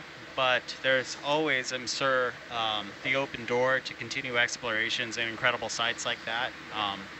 We did have the true honor and privilege to return to the USS Yorktown and the lost Japanese carrier Akagi and Kagi. So yeah, those so were... go check out our YouTube channels to see those highlight reels. They're very incredible, very impactful. That battle, though, was obviously immense, and that entire region is still largely unexplored, despite how many times we and our sisters ships of exploration have been out there. So. Yeah, and so for other Southern Pacific islands, there's plans, we said before, of Palau, America, Samoa. So we're we're pushing more and more into the Pacific. Yeah, and follow along always on Nautilus Live, where we'll publish the upcoming season ahead as soon as that's firmed up. All right, favorite part of Hawaii so far. So Zach and I live in Hawaii, but any visitors, have you guys been able to get much time to explore Hawaii, or has everyone just kind of been on the ship?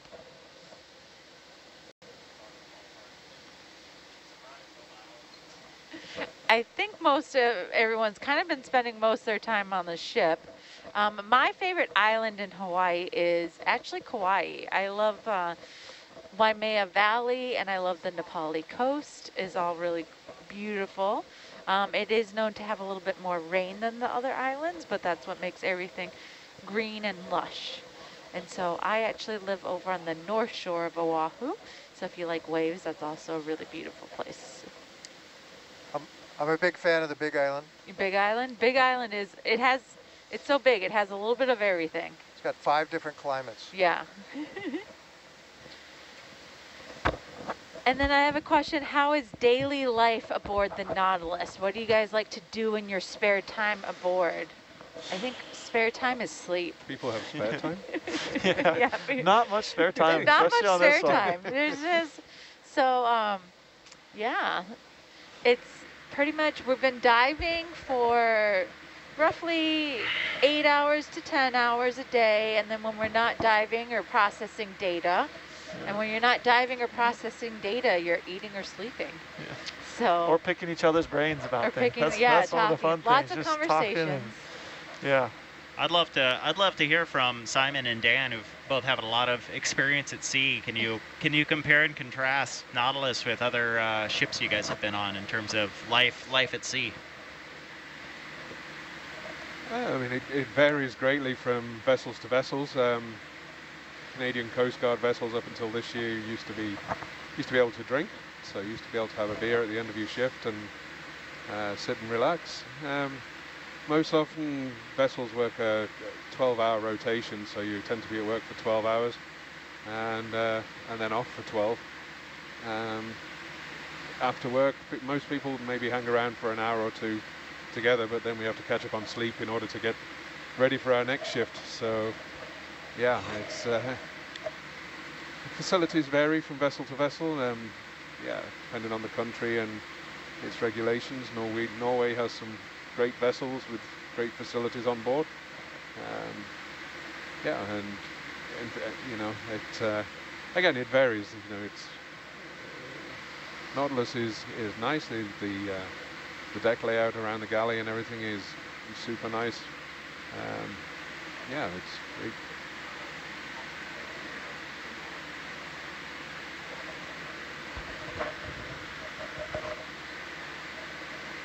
Dan, how about you? How's this compare to other ships you've been on in terms of just life at sea?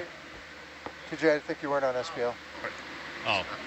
Sorry, I was talking there and nobody was hearing me.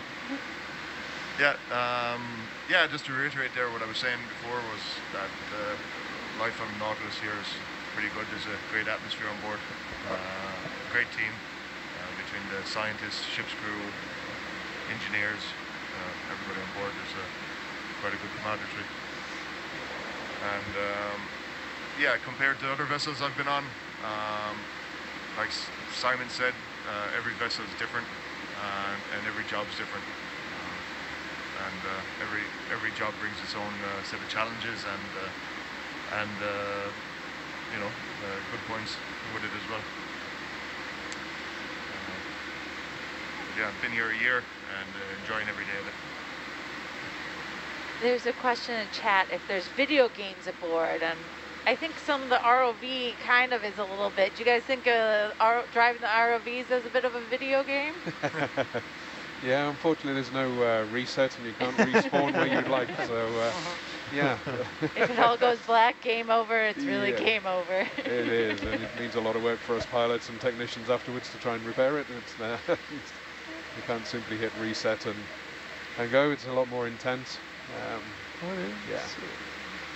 So I don't know about anybody else, but once I've done a few hours piloting the ROV, I don't really feel like playing video games. So.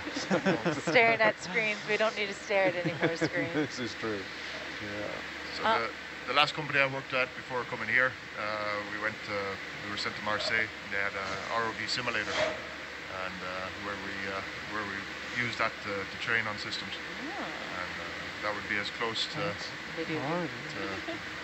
gaming as you could get in this line of work. Dave, you got a shout out. Good work as usual. Thank you. And then Zach, here, I'm going to toss this question to you. Yeah. What concepts of chemistry do the biologists need to know? Do they need to know chemical polarity and compound shape?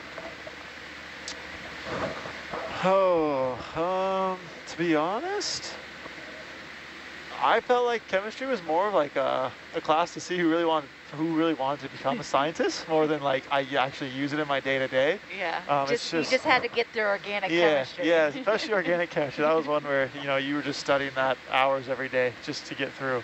Yeah, it's interesting because I actually have a job right now where I'm working in a lab where I do a lot of chemistry, where I'm mixing reagents all the time and running these machines that require very strict methods to make things work. And so, yeah, I mean, you learn the basic concepts and the basic tools of chemistry, how to do things in a lab, how to keep things sterile, how to keep biosecurity, all those things. So you learn a lot of things that you won't use directly, but I think indirectly it just stays in the back of your mind, and it helps answer some questions, especially in the ocean. People wonder, oh, why is this animal doing this, or why is this growing here? A lot of time it can be the chemistry of the ocean. And if you have a better understanding of how that works, just going to make it easier for you to really dive into your question and think of any potential answer. So do you know why chemists are such great problem solvers? Why is that? Because they have all the solutions. Oh. Great dad joke. I like it. All right, we also had a question asking what is the max depth of Hercules, and a Hercules max depth is 4,000 meters. And then Atalanta, I believe, is 6,000 meters. Correct. And then here's a question for our engineers on board. Has ChatGPT and AI made its way into assisting research? I'll say that I just used ChatGPT last night. I had a problem with code, and ChatGPT helped me save a great deal of effort trying to figure out. I've never thought of it that way. Yeah. No, you can copy paste code into it and ask what it thinks, and it's a remarkable tool. But I will say, so my partner with this project, Rachel Simon, she's really the brains behind the operation, has done all of the actual programming that has made this system actually work on board. 3 cameras, synchronization, big files going here or there, control of the cameras. The actual experience, knowing how to program and how to think like that and how to organize and serialize data, like that is not something you can actually replicate with a tool like ChatGPT. So I'll say yes. I've definitely used it, but it does not supplant by any means the capacity to have someone that's not just a programmer, but a systems architect that can think comprehensively about a problem and provide the solution to make it happen. Anyone else? ChatGPT? I know in education it's been becoming an increasing problem of students using ChatGPT or AI. But I will say, as a teacher, like I see students writing and in person in class, and then when they sign in this assignment, and it's like completely different tone and text, and like there's like no spelling mistakes or grammar mistakes at all, then it's a little questionable. Yeah. It's Yeah, pretty easy to spot. And I think if you're using something like ChatGPT, you got to know what you're doing first. You can't just ask it a very open-ended question and just trust everything, right? It's more of a helper tool than a do-it-for-you tool. Yeah. You know, like especially John was talking about the code. You get errors all the time, and sometimes you'll be Googling for an hour to figure out what the error was or how to fix it versus, you know, you type it in there. They'll give you a couple options to try. So, yeah, writing-wise, you definitely have to be careful because it will turn you into someone you're not real quick. And yeah, I can understand as a teacher, that is it's a huge concern, and that's probably not a fun position for you to be in either, to have to ask your student, right? Like, so. I'm glad I'm not an English teacher. That's all I have to say. Yeah.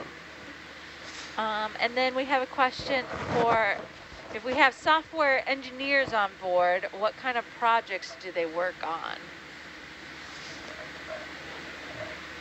So we have like programmers.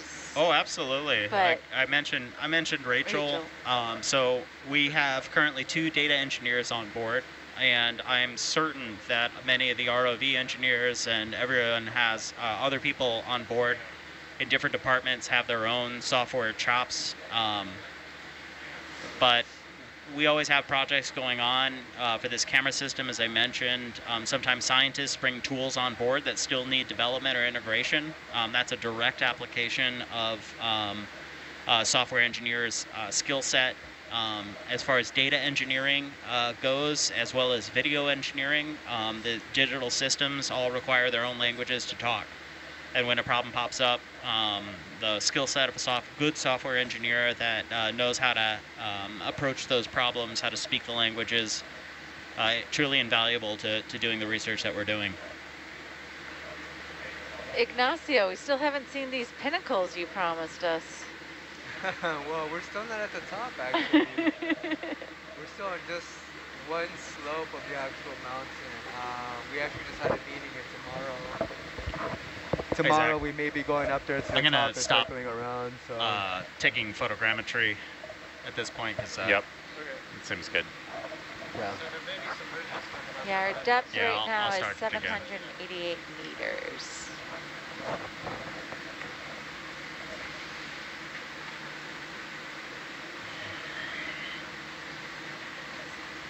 And we have a question, if anyone has ever gotten land sick after spending so much time at sea. Well, this expedition, we're only 2 weeks, but in the past, I've definitely gotten land sick. I can say that I have. Like, yeah.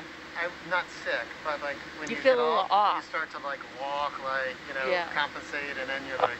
Definitely so, that was after months at sea. Yeah, it's called dock rock. You can't walk a straight line. Yeah, I've worked on fishing boats where I've been on a fishing vessel for 3 months, and you get off and you just, I guess because we're so used to compensating for the movement of the boat that when you get off, you kind of still like, you're like, wait, you're still trying to compensate, but there's nothing to compensate. So I've never gotten sick in the regards of like throwing up land sick, but you do feel a little off kilter for a little bit when you get back in, and you have to, your brain has to reorientate itself. Yeah, it's only like a few hours. And then yeah, it's not very long. No, but if you're seasick, that can be miserable.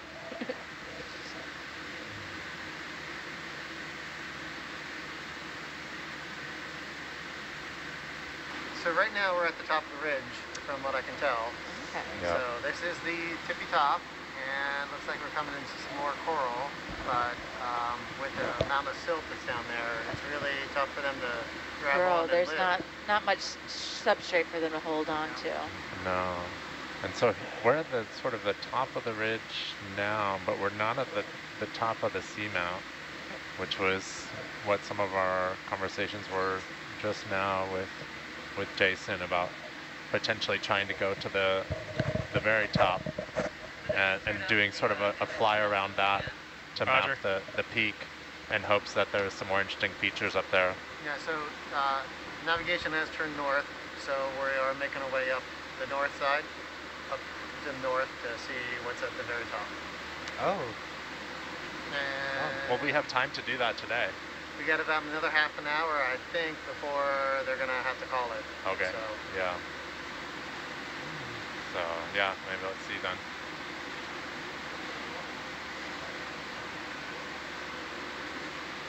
Lots of sand right now. Huh? Nice. It's getting murky too a little bit. Yep. Couple sea pans. That's good.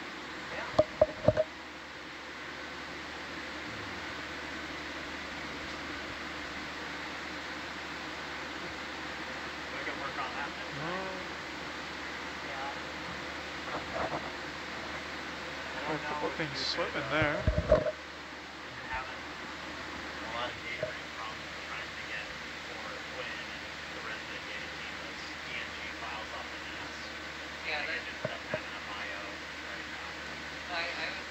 So here's a question, if anyone knows.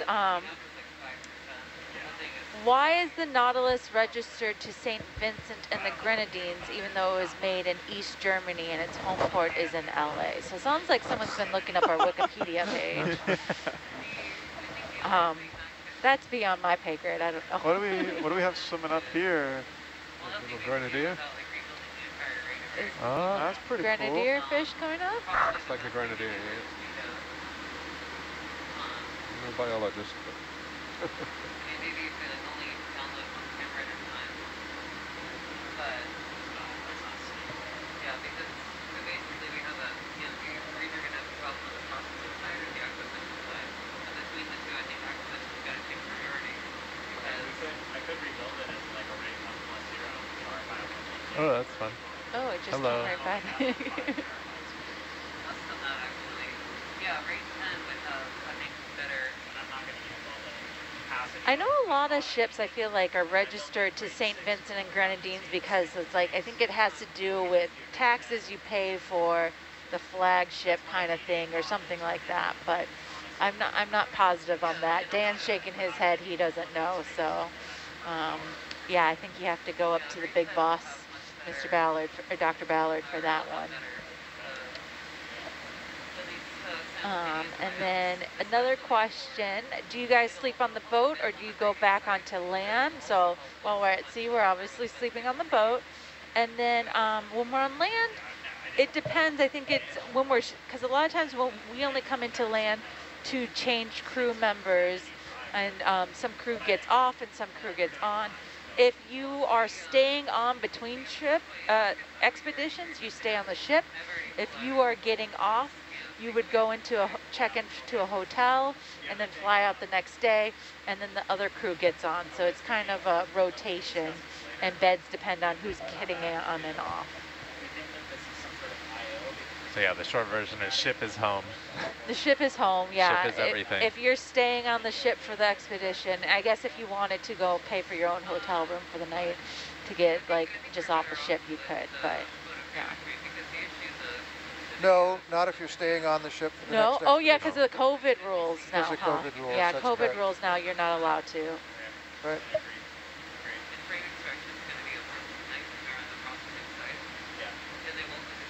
And then here's a question. What is the gnarliest thing Hercules has pulled up onto the ship? So I'm guessing collecting samples. So Dave, what do you think? What's been the gnarliest thing you've seen Hercules pull up? So I think it's just collecting biological samples. I don't think it's anything particularly super gnarly. Dan, what's the gnarliest thing you think you've seen? Okay. We're doing a navigation thing here.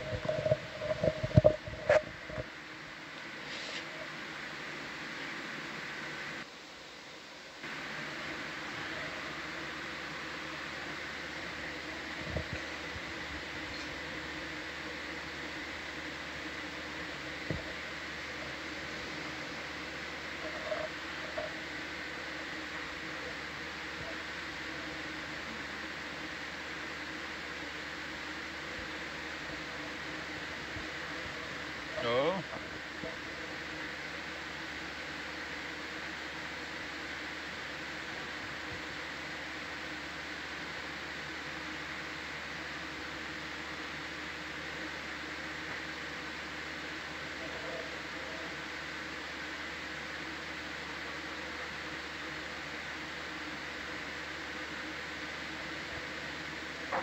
Jonathan, what do you think the strangest thing that Nautilus has found?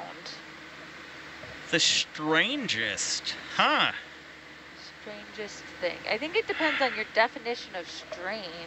I mean, there was that alien we found back a couple of years ago. I wasn't sure we were allowed to talk about that. Yeah, I thought that was still classified. Uh-oh. Do we have another little eel here? Yeah, looks like it. Oh yeah, look at that. There's been a handful of those guys tonight. A little white eel? What kind of eel? I was hoping they were hagfish, but I think they are just some type of eel. Yeah, hagfish would have been fun. Here's Hagfish are usually darker though, aren't they?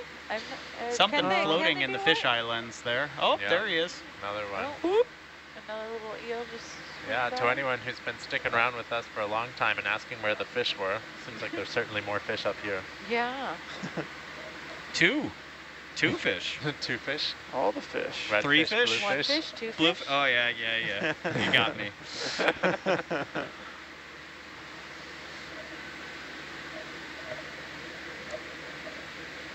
Give him about that.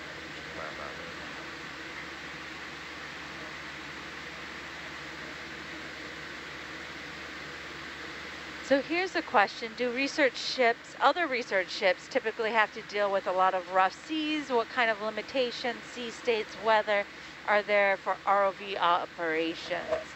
So I know that earlier expedition, they actually had to run to get out of the path of Hurricane Dora for a bit there. And so that was a bit of rough seas. Simon, what are some ROV limitations for sea state and weather?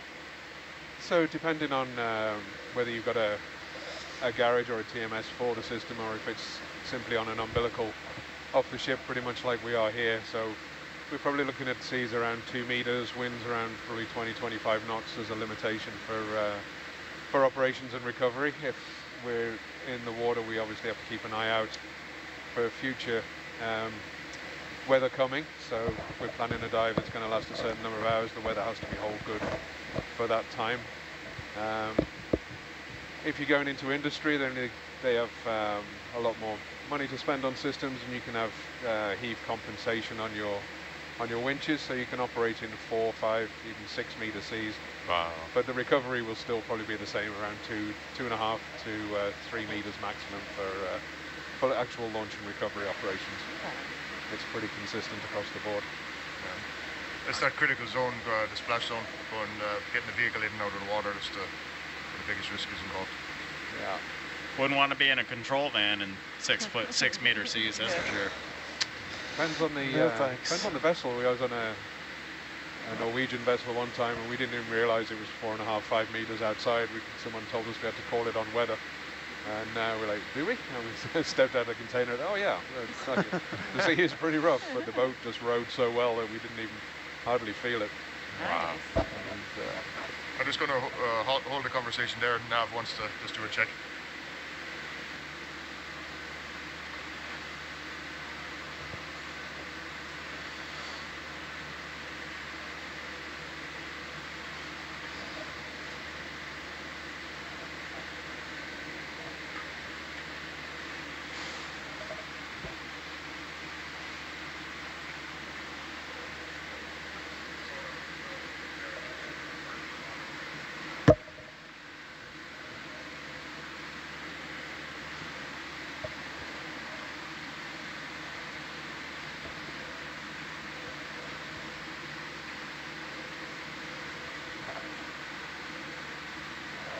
So one of our viewers has said the strangest thing they've ever seen is a petrified coconut at deep sea depths, although they've heard stories about some gummy worm candies at depth.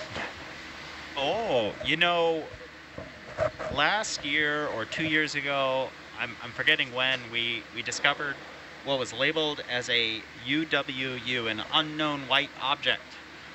Unknown white object. And it turns out we collected one of these. It was a white rock in a field of nothing that was a right rock. And we ended up picking it up, and it was analyzed as a pure rock of phosphorus. Oh. Okay? Pure rock of phosphorus. and a colleague looked at and analyzed that rock, you know, determined it was phosphorus, and the question was how on earth or why was there these rock of phosphorus here, and then I think we discovered another one a little shortly later. Is it poop? There was a record of a guano merchant going down between one of the islands of Hawaii and another. They used to harvest guano off of these remote islands where seabirds would congregate and have for millennia. And guano is phosphorus. Yeah. So it is guano, hypothesized. for those that don't know, guano is poop, basically. It's bird poop, bat poop, and it's a lot of times used for fertilizer. So it's harvested to be used for fertilizers because your plants need phosphorus. It's a limiting nutrient.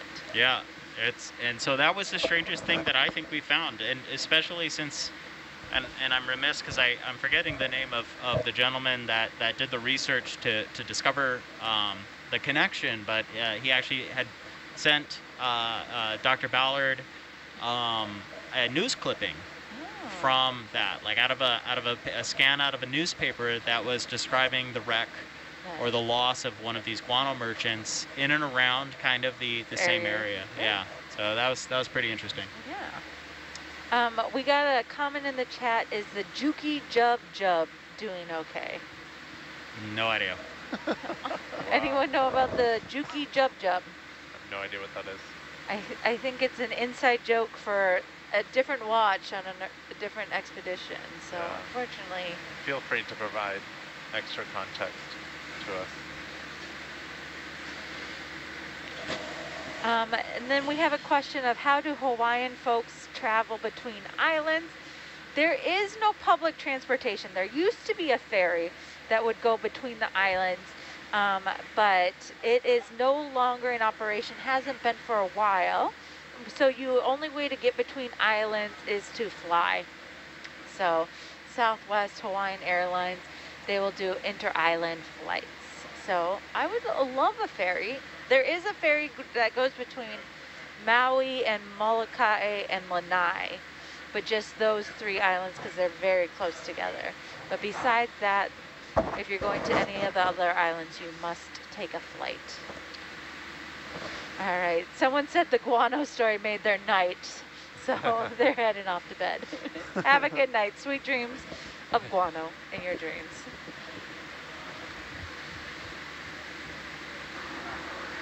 So the dive is now ended and we're ascending. So expect to be back up on surface around 7:50, back on deck at 8. All right, so you guys heard Dan, our watch leader, that we are starting our ascent to the surface.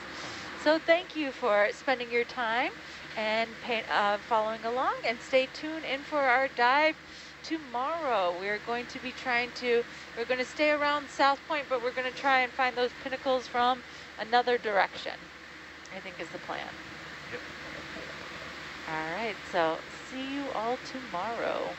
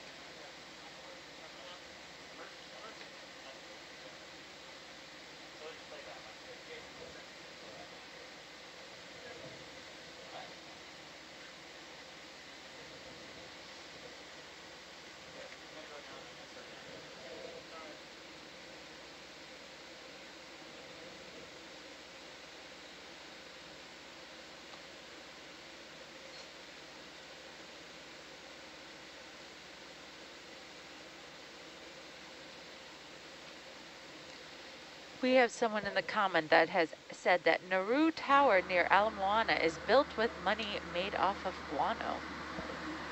So fun fact. And then we have a question, how long has EV Nautilus YouTube stream been live? So Dave, do you know that question? How long have we been live on YouTube? No idea? Anyone know the answer to that one? I don't know. So, been streaming for a while, I think. But you mean like since we've started the season or ever? I think ever.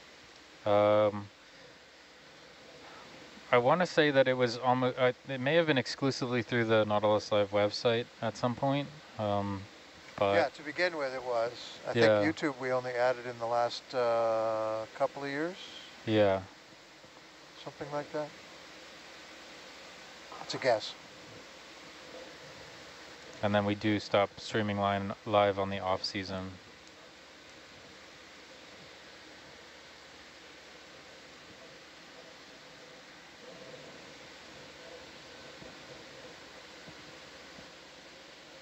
Yes, we do still have 20 minutes of blue water for Q&A. Yeah. So we're not going offline, but we will still be here. If you have any questions, answers, please feel free to write it into the chat. And you'll never know what we'll see out here in the deep blue too. You never know. South Point is kind of known for just random passes of things, so we might get lucky. Maybe we just give a good dive recap, Travis. Would you like to just kind of recap the dive since you've been here all day and what you've seen, and you know, give us your feedback on that? Sure. Yeah. Thanks, Dan. Happy to do that. So today we started at the base of this little seamount, and the plan was to traverse up to the ridge, which we did accomplish. And so it was kind of a surprising dive for a lot of us. We had some footage from about halfway up that showed some dikes and sills with some corals and crinoids on it, and there was some mention of a rare pinnacle that someone was looking for but didn't see. So anyway, we dropped down at the bottom and sort of thought it would be kind of sandy and sediment, but it was actually filled with this really beautiful pillow lava, and the bottom was really quite stunning geologically. We had this pillow lava and sort of kind of flatter pavement, sort of lava fields, and then as we started more upslope, we had really striking dike and sill features. So these sort of long walls of rock that kind of looked like words that went around were ice cream sandwiches, stairways, the Great Wall of Hawaii. And so, yeah, really interesting rock features sort of sticking out the side of this seamount, and sort of, a lot of them were